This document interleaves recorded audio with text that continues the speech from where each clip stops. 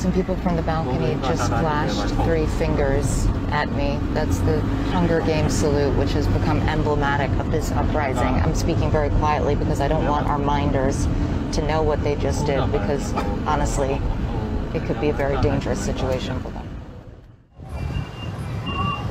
We pass a small protest rejecting Myanmar's return to more than half a century of repressive military rule.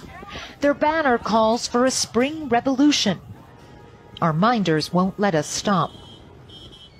Finally, after days of pushing, we are allowed to visit a public space, an open market. We avoid approaching anyone, mindful of the fact that we are surrounded by security forces. But within minutes, one brave man flashes the 3-finger salute. I saw that you made a sign. Yes. Tell me what you mean by making that sign. No, we don't. You just stand back. That is justice. Justice. We want justice. You want justice? Justice, yes. Moments later, another man approaches. Not scared. Not scared. Not weapon. We don't have enough weapon. Not scared. But every day, fighting. Every day. Just like that. Just like that. They're banging. As word of our presence spreads, we hear an unmistakable sound. Banging pots and pans is a tradition to get rid of evil spirits. But it has become the signature sound of resistance. This young teacher says she ran to talk to us when she heard the noise. You want democracy? We want democracy. We don't want military coup. You know we're surrounded by military, like this guy. I'm not afraid at all. If we are afraid, we people around here will not hit the band and the pen. Like many young people, she sees her future being ripped away. We don't want to go back to the dark age.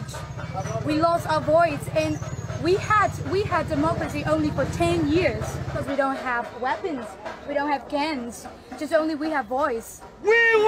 But even words can be punished here. Democracy! Not wanting the situation to escalate, we decide to leave the market as people honk their horns in support of the protest movement. The junta has grossly underestimated the determination of its people and the growing hatred for the military. Back in Yangon, our minders take us to another market in a military area, keen to show they have popular support. But the ploy backfires. I understand.